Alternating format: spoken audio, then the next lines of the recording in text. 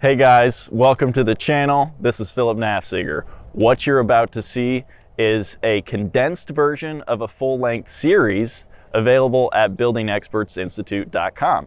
Thanks a lot to Bluebird Roofing for helping make this video possible. Enjoy. The first thing that you're going to want to do is paint the pipe boot.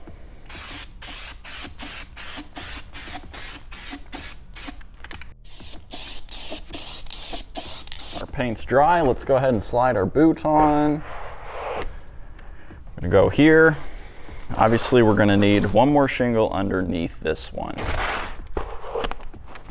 One important thing to note when you're putting your pipe boot on, keep your nails away from it. If at all possible, 6 inches. That's ideal. So I've got my nails about 6 inches away from either side. This is a borderline situation where you might not be sure if one goes over top of the boot or if you put another one underneath. The way that I determine is to measure this. If I don't have at least 2 inches on the bottom, I put one more underneath. And we're right under that at inch and 3/4. So I'm going to go ahead and put one more shingle underneath this pipe boot instead of on top. It's going to go right about there.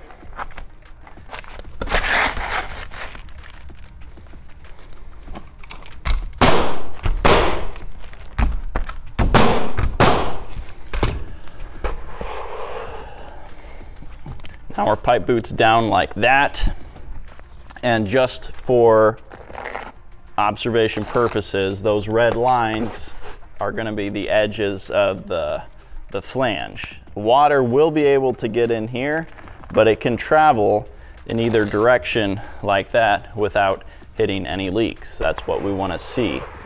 We're ready to nail this down now, and you really don't want to skimp on the nails around the edges because these expand and contract a lot with the heat and the cold, the temperature changes since they're plastic. I'm going to go ahead and nail it all around the top edge like that, make sure it's nice and solid. Now we can put our shingle around the top.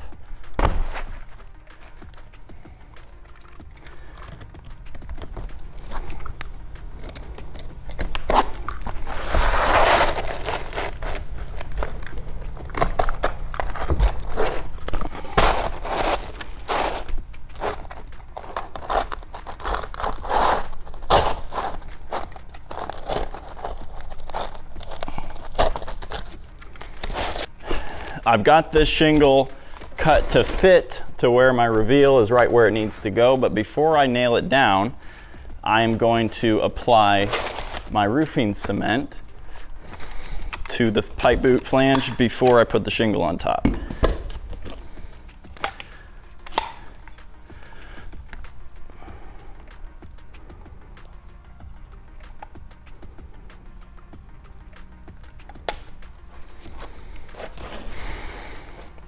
You don't need a lot, just a small bead like that.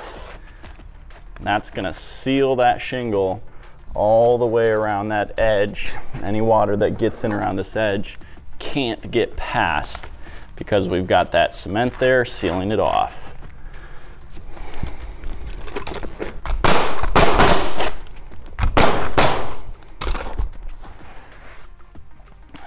After I get the final shingle on, I go back and make sure to trim enough of a rain channel on this edge. I'm a little bit tight there, so I'm gonna open that up just a little bit more.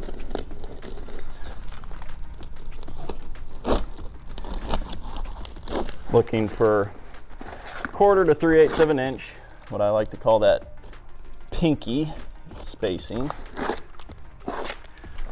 Just like that. That acts as a ditch or a channel to suck in the water and draw it out so that it doesn't go underneath the shingle.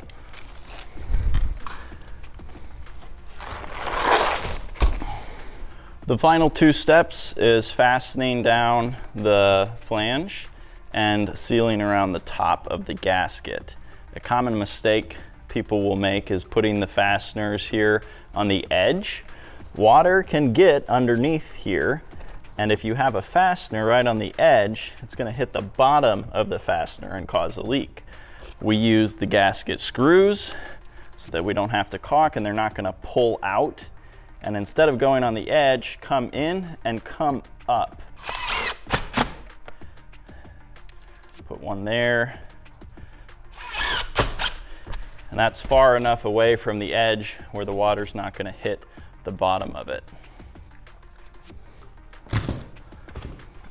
Last step is to caulk around the top as an extra protection against leaks at the gasket.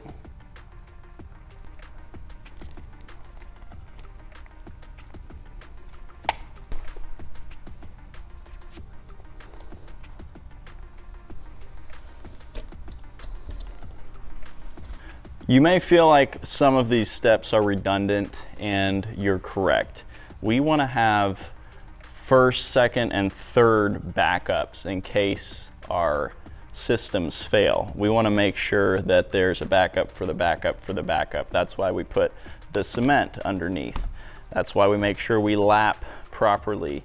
And we also have ice and water shield underneath the pipe boot in case all else fails. This is a great way to ensure peace of mind on your pipe boots so that these don't leak. This situation is a metal pipe flashing. These pipes are venting your HVAC systems and furnaces. I've got our hypothetical hole right here. Metal base goes over top of that.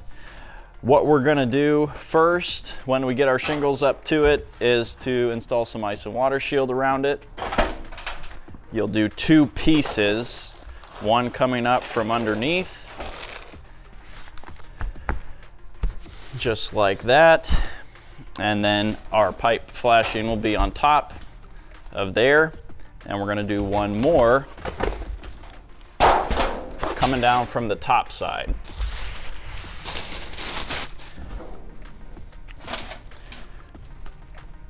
Here's the location of our pipe. You want to at least have a minimum of 5 inches exposed. This is going to be good right there like that. Let's go ahead and nail it down.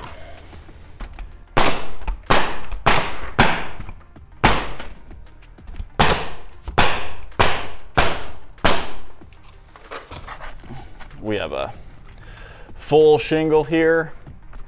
You're gonna want to cut a dog ear in the top so that any water coming underneath the shingles hits that and gets directed back in. And I'm gonna go ahead and put my cement on before I nail that down.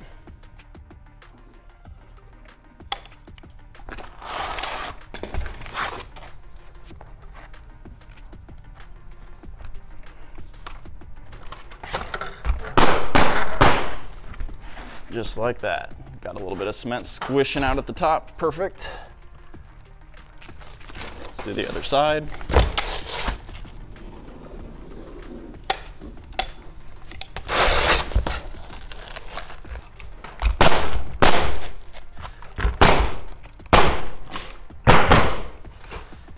Going to apply cement as I go and overlap it onto the shingle underneath. That way, every layer is completely sealed around the edge.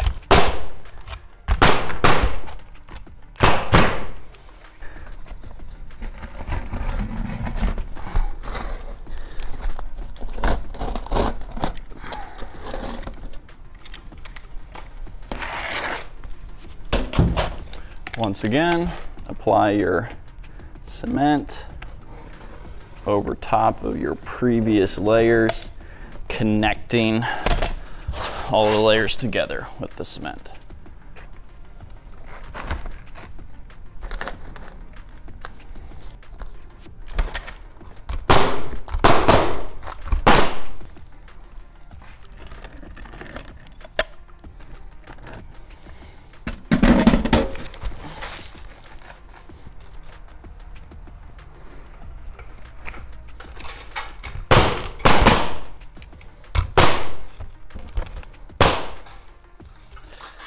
Last step, now that we've got all the shingles on, is to fasten down the edge of the base just to keep the wind from blowing it up.